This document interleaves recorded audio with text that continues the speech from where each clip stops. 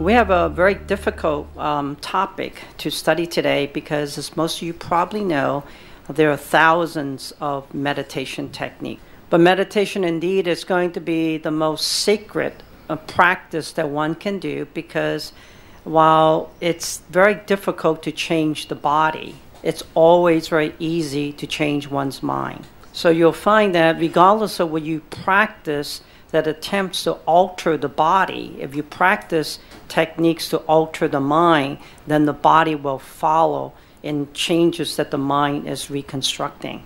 So if you were to ask me what technique among all medical traditions that one can practice, I would say meditation is going to be the most advanced of all these modalities. And like most of us, some of us learn by very tactile sensation, by touching. Some of us learn more by just listening. And some of us learn best by something that's more visual. So you have to first ask yourself, what particular way do you tend to do best when it comes to learning something? Are you more visual? Are you more hands-on? Are you more auditory? So we're going to try to practice each one of those types of meditations, and hopefully you'll find one that's more suited for you. But before we do any of those type of meditation, obviously, right, if you're studying Taoist meditation, it's going to have themes that relates to Taoism.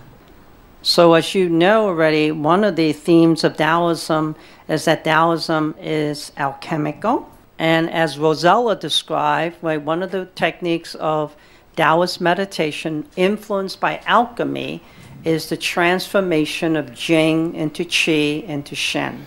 All right, that means basically what you're trying to do is you're going to surrender the physical body to allow you to move into that which is non-physical, or that which is immaterial, that we refer to as the Shen. And as we think of something that spins, it begins to pull, right, consciousness, or pulls, right, elements into this particular body.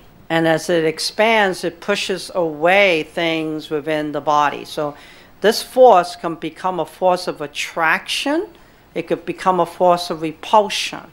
It becomes like a magnetic field that's within the body.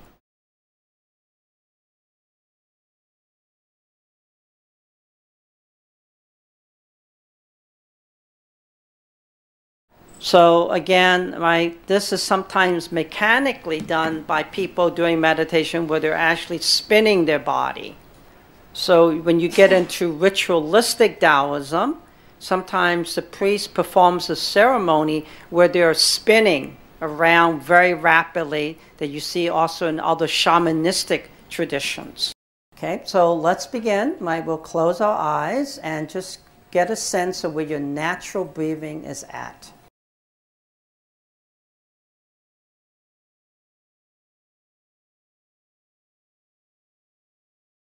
So again, just feel as you inhale, does the air go into your chest? Does it go into your abdomen, or maybe in between, or maybe both places? Where does your natural breath go into when you begin the process of being attuned to your natural breathing?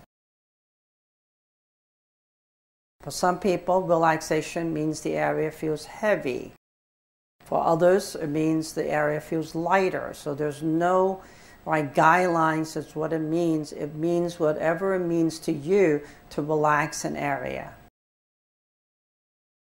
So again, be mindful, this is not a meditation technique, this is a relaxation technique.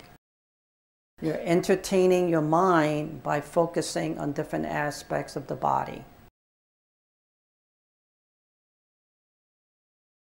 So as I breathe in, I focus on the top of my head, the forehead, and the eye socket. And as I exhale, I feel all that area relaxing.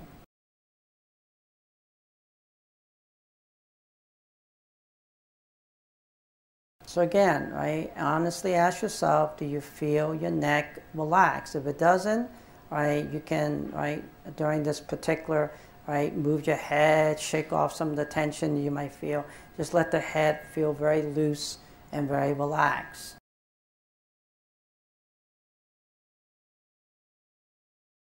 We're going to now practice concentration, okay? And concentration means now assuming the body's relaxed. If you're not relaxed, you cannot concentrate. So let's do this very simple meditation of using color, but it is the first meditation in that particular scripture that I just mentioned. So let's close our eyes and imagine that you're absorbing yellow color, the color of the golden sun, the color of the earth element, the color, right, of yellow.